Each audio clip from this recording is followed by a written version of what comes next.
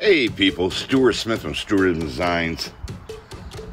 Oh boy, we've been on the road and stuff, but this is Demon Acres in Hannibal, New York. Now I did a whole bunch of shorts, and now I'm just doing a long form of just showing, you know, what it looked like and how things got going. We did a whole bunch of distressing using cement, paint, and dirt, or like play sand, mixed with insulation, and then of course mixing stuff in for hopper gunning and covering over the chipboard and all these different areas. We grabbed whatever paint was available, so you'll see through the video it's multicolored and everything. These are groupings where we're about to do the bricks with our new little tool that we had. It's worked out really nice, and so we'd have broken out bricks here and there. And notice through the video we're just jumping all over the place. We wait for something to dry, work on that, go work on something else. Here's our cool little tool. Put some cellophane across the goop that we put on the wall, and boom, we got cool bricks that are broken out and stuff. And worked out really nice. Cost me about 45 bucks off of Amazon. See that on the cellophane? Oh yeah. Brick, brick, brick, brick. Cool. Hey, look. Please subscribe, and maybe even think about hitting that super thanks stuff to try to sit there and keep us fed while we sit there and make all these videos. This is the first long form video we've made since the hearse in North Carolina. Here we are making up a bunch of skulls. Zach poured up the skulls, but now I'm making lumps of goo. So we pour the skulls up there, and then we pour the foam around it, goop it up and stuff, and then it turns into a nice little hard thing, pulls right off the plastic, and then we're able to sit there and go and throw them on the walls and then goop around them. We glue and screw. Then we hit them with some spray paint primer to help detract from the mold release, and that helps quite a bit to make them all cool. Then we'll paint them. Here it is on the wall, and then we will hopper gun over the top of them, and that just helps turn them into here. We hopper gun these guys here with that cement, sand, and paint stain. And yeah, we were going down to Tractor and Supply and grabbing like town and country paint. He had scrap paints there we used, and the paints are basically just adhesive and really helps with covering over all that chipboard. So at the end you can't even tell. Here's a bunch of the lump of goos we got done. They turned out really nice. Here's one we made from home. I sculpt these at home, and then we make the molds and then bring them onto the job sites, and it works out really nice.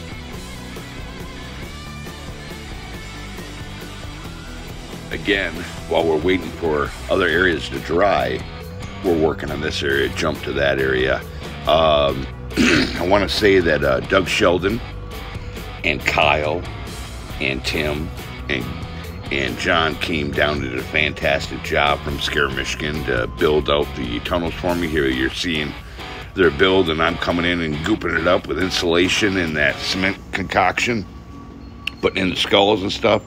I want to thank those guys for doing a great job. I am not a builder, I'm a decorator. So they came in and did all the hard labor, and I just come in to make it look pretty, or dirty as one would say. So we are hopper gunning, getting that stuff on there. And we'll hopper gun and let it run, let it go nasty, and then when it's done, it's rock hard. Then we're able to come in and paint.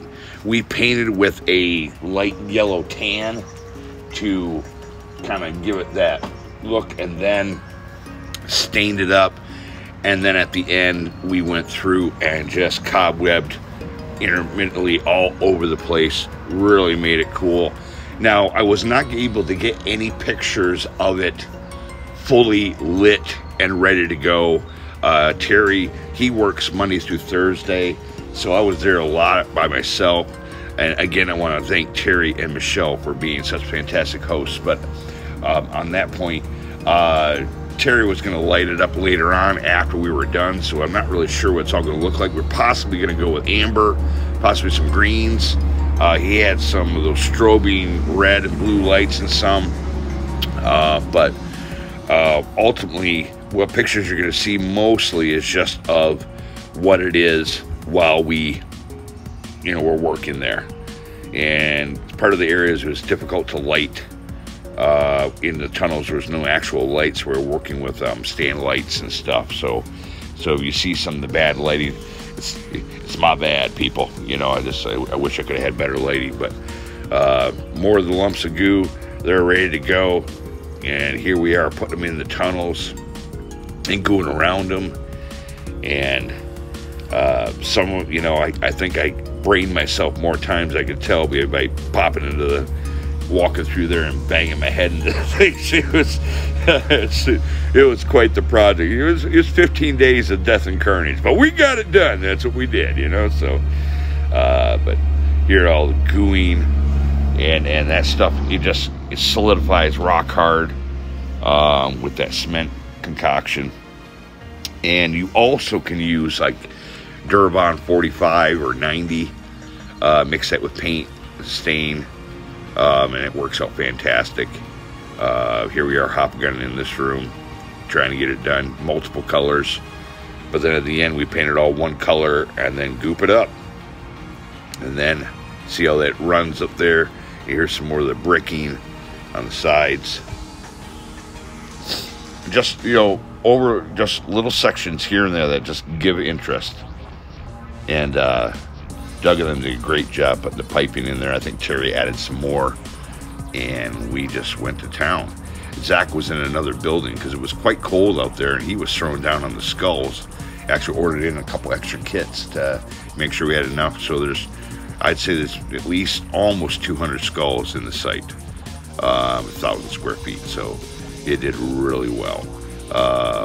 Then we actually, you know, did some cobwebbing because there were certain areas where I couldn't get anything to stick. So you just throw some cobwebbing up and then just shoot the mortar through the hopper gun onto the cobwebbing, and it just worked out fantastic. You know, this is the third tunnel here, and we just saw the electrical room. I think the electrical room was my favorite. And, you know, ultimately, you know, we had a crematorium. We did a facade in the front in the back where the rat was going to come out that John Merck is making. And shout out to John Merck for referring me for the project. Really appreciate it. And yeah, so here it is. I mean, some of it, because of the cold temperatures, took days to dry. Oh, these guys right here, these are the heads that go in some drop panels that Doug put in. And so we poured them up onto a rod that's stuck in there, so the panel will drop and they'll shoot out. It looks pretty cool. You'll see at the back of the video, if you can watch to the end, them all painted up, ready to go. Here we are painting. Now that the concoction's dry, we're coming through with a nice little yellowish tan, and that's gonna, you know, just be our backdrop for all our staining and distressing before we sit there and do the cobwebbing. That worked out really nice. So basically, we just continue forth, working on all the areas, hopper gunning, some places a little thicker, especially if people will be, you know, fingering it, stuff like that, for your less wonderful customers. And got her done up. So really appreciate you guys coming on board. Like and subscribe. Again, if you get that super thanks, throw a little coin in the tip jar. I'd really appreciate that. More videos coming. We're gonna go through and just keep on working on this. You're gonna see all sorts of things. At the end of the video, you'll see stuff cobwebbed. I'd really appreciate you watching to the end. You can learn something. And yeah, thank you. This is my 13th year on YouTube. I'd really appreciate you guys throwing down for me. And more coming. We're at Awaken Haunted House right now, throwing down. We'll put another video up there and probably some shorts. And hey, appreciate your time. You have any questions, concerns? Hey, throw me a question, comment, and like and subscribe. Thanks a lot, people. You take care.